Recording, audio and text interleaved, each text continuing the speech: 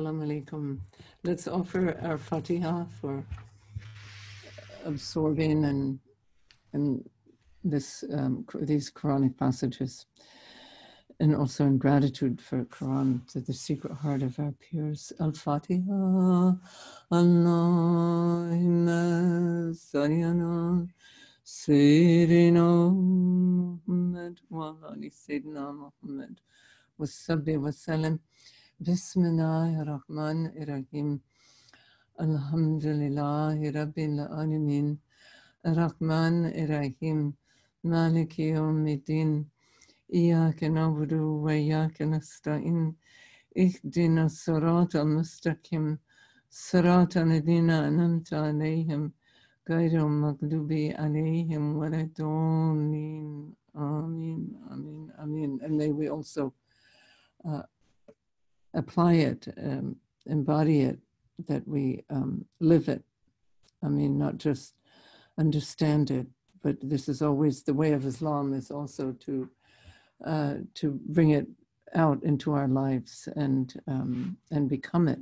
This becoming, the be. We follow the original command of kun, to be. So inshallah, may we be in the best that Allah has revealed. Amen. MashaAllah. It was interesting that in what we read today,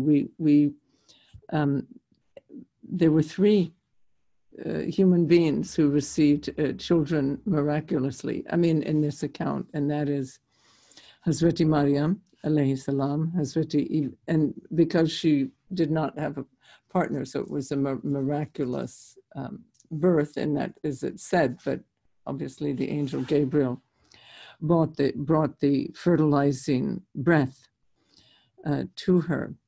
And then Hazreti Ibrahim and his wife Sarah, and then Hazreti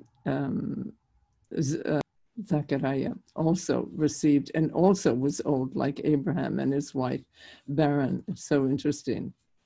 So, and yet these were great prophetic lineages that sprang from them.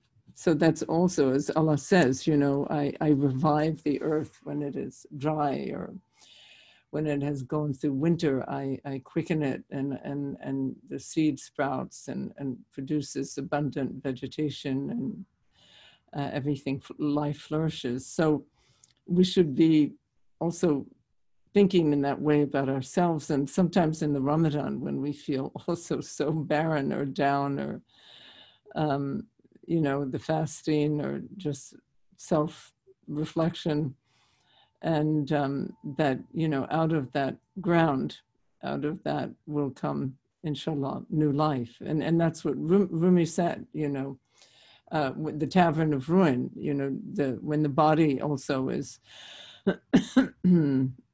destroyed, then birth comes. So I thought those were three interesting examples of that. When you feel compelled to pray, when you feel compelled to turn to God, what a great thing. And alhamdulillah, may we also, attain that. Obviously, each of us here has felt that compulsion, because otherwise we wouldn't have, taken hand and joined a mystic order. So Allah has compelled us toward himself. Yeah, those were the ones who did not demonstrate any kindness. So their rebellion against the All-Merciful would indicate that they themselves did not demonstrate any mercy or kindness or forgiveness, all the qualities of Rahman, overlooking faults of others. And so, yes, I mean, maybe it's not Rahman who has them be chastened and learn their lesson, but it was because of their rebellion against compassion and kindness and the womb of unity, of humanity, and the womb of goodness. Those are the ones, you know. So, but it's not necessarily Rahman chastening them. You know, and as it said, if we create our own chastening. It's our actions that, you know, create the fire. You know, that's what Effendi says in the story of Harun al-Rashid, where he sends Behlul, the holy fool, down to check out the fire and see what it's like. And Behlul comes back and he says, but, you know, you're sovereign, there's no fire there. Everyone brings their own. So it's just that we are given the divine permission to create either and to bring about paradise or the fire. So we're only going into taste, whatever it might be, the, you know, consequences of, and it's only the most insistent, it's not errors or oversights or, you know, that then, you know, we find and we say astaghfirullah, or even it says that, you know, even atheists or someone who doesn't believe in Allah, but who does good towards humanity will be received in, you know, with Allah's merciful embrace and forgiveness. So these are people, or, you know, subtle beings or jinn, or that we don't even imagine, we can't even in our kind of dervish minds imagine maybe the depth of whatever it is, decrepitude, or so. Of course, everything to become good. So the fire there is actually a healer. It's a healer. It heals, you know. Yeah.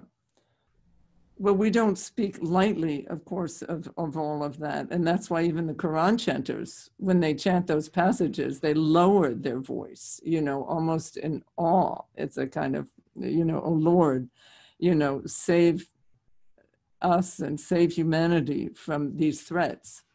Save us. So we can't, you know, we're not just spouting off about the fire, how great it is, not at all. Although, you know, save us from the fire. That's always our prayer. Save us from our own, you know, our own actions. Yeah, alhamdulillah. This is all Allah. This whole thing is Allah. So it is also, you know, you could say Allah who is within these or experiencing in some aspect even the suffering of these lives, and it is Allah who weeps, you know, at these events. So it's just that life is so much bigger than we imagine, you know, and of course it would be completely unjust if life ended at death, and, you know, and some people suffered and some people were triumphant and other people escaped, but only, you know, everything within eternity, that the whole thing reverts to an eternal level, and a level of reward, and a level of reconciliation, and a level of forgiveness, and a level of reunifying, and only in that large, vast perspective can, you know, we, as you say, tolerate that, okay, well, someday those beings who suffered so much, they will look back, and if Allah asks them, have you suffered? And they will say, no, Lord. They will not, you know, so it will not leave a mark upon them. But this is the nature of our life, you know, that is like a dream. It's like, in some sense, people have called like a projection. Schweib talks, Ibn Arabi speaks of that, onto a screen. So there is a nature of unreality. It doesn't mean, though, you know, again, it's such a subtle balance, because that doesn't mean that we just look at all suffering as, oh, this is just a movie or something. No, we participate just as Allah is participating, but there's some level of our own understanding that knows that, you know, this is an unfolding of divine drama, but it's not in itself ultimate. So there is a place, even in those who are suffering, that is beyond suffering, you know, even though they might not consciously be in touch with that, but they also are actors. We are all, in that sense, actors in the drama of creation. And our, you know, true self is beyond creation. So, you know, but sure, and that's, you know, kind of an explanation. And then there's a place where we can't explain, and we just, but we can't accuse either. You know, that's, and some people lose their faith, you know, exactly, or maybe they never had faith, and, you know, say, you know, how could God become bitter, you know? And so may Allah preserve us from that.